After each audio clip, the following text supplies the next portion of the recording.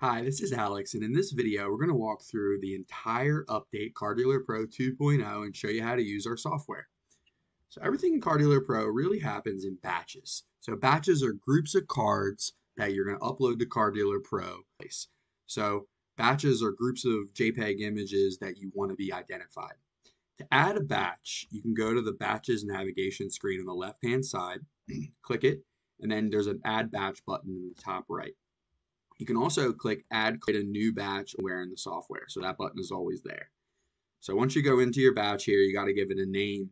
I always like to give it the date and the time just to be so it's unique every time. So we'll say 9 a.m. And then you can choose your batch type, sport, title template, and description template. Hit continue. These are some bulk settings that you can set as a default for your entire batch. So you can set condition in bulk, like near mint or better, excellent, very good, or poor, and that'll apply to every card in the batch. You can always make updates and exceptions to that rule, but I find this to be a really efficient way of giving it a bulk condition and then going in and making set a default sale price, like a buy it now, a fixed price there. So I'm just going to head and put $5 just for the sake of this. And then I hit create. From here, you can choose between searching our database for your card or using Magic Scan. So that means you're going to upload your card image and we're going to identify it. Most people would choose that. Then you choose whether you have front and back images or front only. I usually have front and back because I have the Rico 8170. And then it says drag and drop your files, or you can click to upload. I always click, so it brings open my file chooser. And then I'm going to the place on my computer where I have my JPEG images saved. I go ahead and select those and hit open. And then those are uploaded to Card Dealer Pro. They're strung together, the fronts and the backs. And then we hit continue. And they go in and then they become processed. So right now we're identifying them just like that. They're all done. And then they go into what's called, from processing, they go into a draft state. So drafts you should be reviewing to make sure that the title is exactly the card that you've uploaded. And once you've identified that it is correct, you mark them ready to list. And that moves them from draft into ready to list. And that's just a status for your own purpose so that you know that you've reviewed the card and everything looks correct. If this card wasn't correct, you would just click this database match thing, and then you can search over our 20 million card database.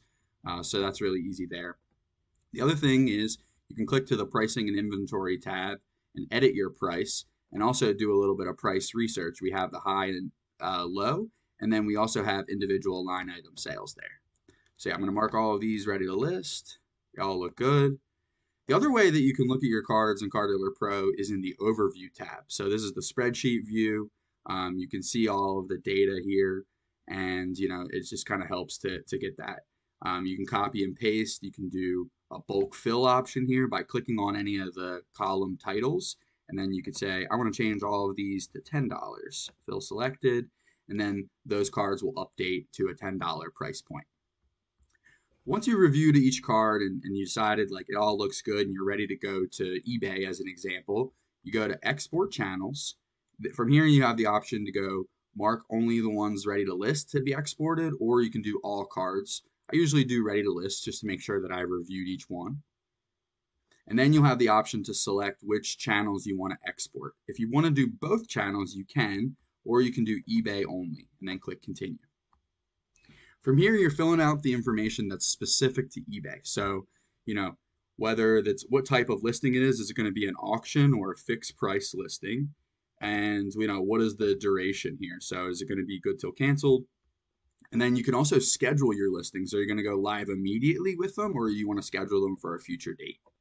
You'll choose your shipping options here. So your shipping service, handling time, and cost, and all of this is pretty standard. Just your eBay options, like your PayPal, email, your item location, all of this can be saved in settings, and then hit save and continue.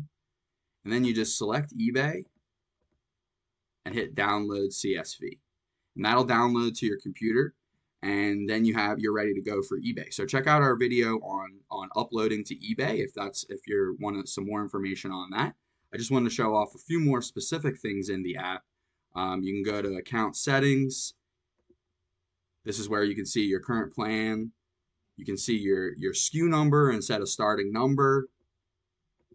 A couple other things. This is where you can control in your account settings. You can go to templates and control your title template and description template. So this is where you can make your title look unique and customize it to what you would like. You can also add a default banner to each card. And that's really a great general overview of Car Dealer Pro 2.0. If you want to see something specific, we have smaller videos that go over things in more detail for specific channels. Thanks so much and happy scanning.